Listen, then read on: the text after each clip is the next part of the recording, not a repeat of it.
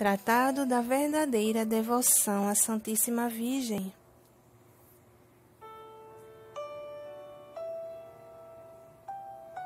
Por São Luís Maria Grignon de Montfort.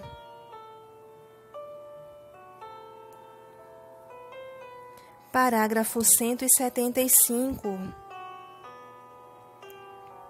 Maria é a Virgem Fidelíssima que, graças à sua fidelidade a Deus, faz surgir o bem das perdas causadas pela infidelidade de Eva.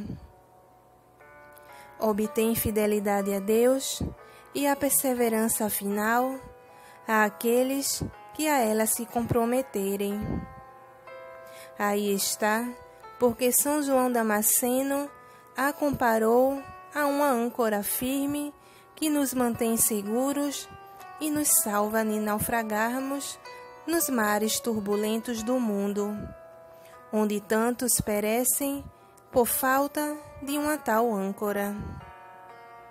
Nós confiamos almas, disse ele, a Maria, nossa esperança, como a uma âncora firme.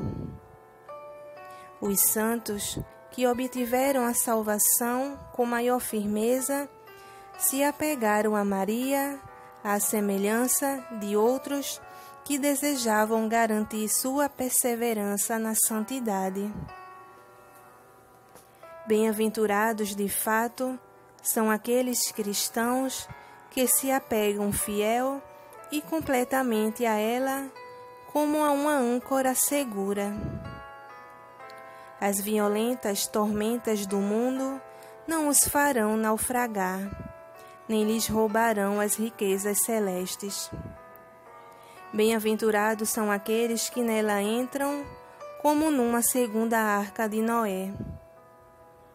As águas diluviosas do pecado, que a tanto submergem, não lhes farão mal, pois, tal como a Igreja faz Maria dizer nas palavras da sabedoria divina: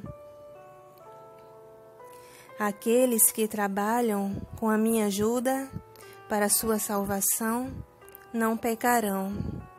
Eclesiástico capítulo 24, versículo 30.